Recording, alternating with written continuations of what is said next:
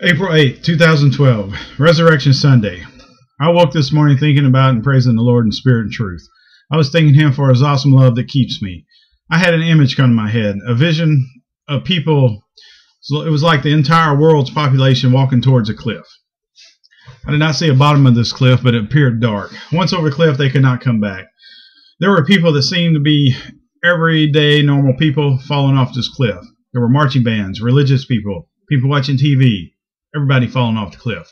There were huge, massive, what appeared to be 30 to 50-foot signs. I was positioned behind them. I could not see any writing on these signs, but they were at the cliffs, warning the people that the cliffs they were about to encounter. The people, the world, ignored these warnings and kept heading towards the cliff.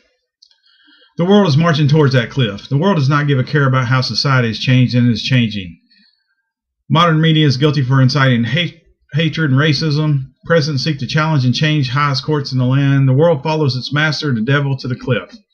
Despite warnings given, the programmed world blindly follows what they think is justice, what matters to them.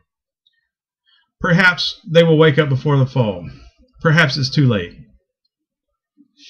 Those who worship the Lord in spirit and truth and spend time with Him, they seek Him, they cling to Him. The anxieties of this world leave them when they call His name. They long to be with Him. They are found with His Spirit dwelling in them. What is more important to you? What you perceive as life or actual truth? I can worship the Father in spirit and truth anywhere and everywhere, every day. I do so with joy in my heart, peace in my soul. Do you? Can you do it for one day? Those who have passed from death to life are His people. They are a peculiar people. They have had His love from above expounded to them in the spiritual realm. They worship Him in spirit and truth everywhere, every day. Keep your thoughts turned to Him every day. Do not look to the left or the right. Situations, cares of this life.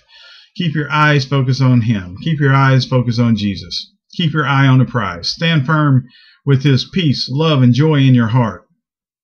These situations are tests. Look to Him for all the answers. Life is an open book test. You can even ask for help. You can even ask Him for directions. You can even ask Him for a sign. You can even ask Him for the actual answer. If you know Him, then keep your eye on the prize. Stand firm with His peace, love, and joy in your heart. If you do not know Him, Jesus is the bridge across this cliff.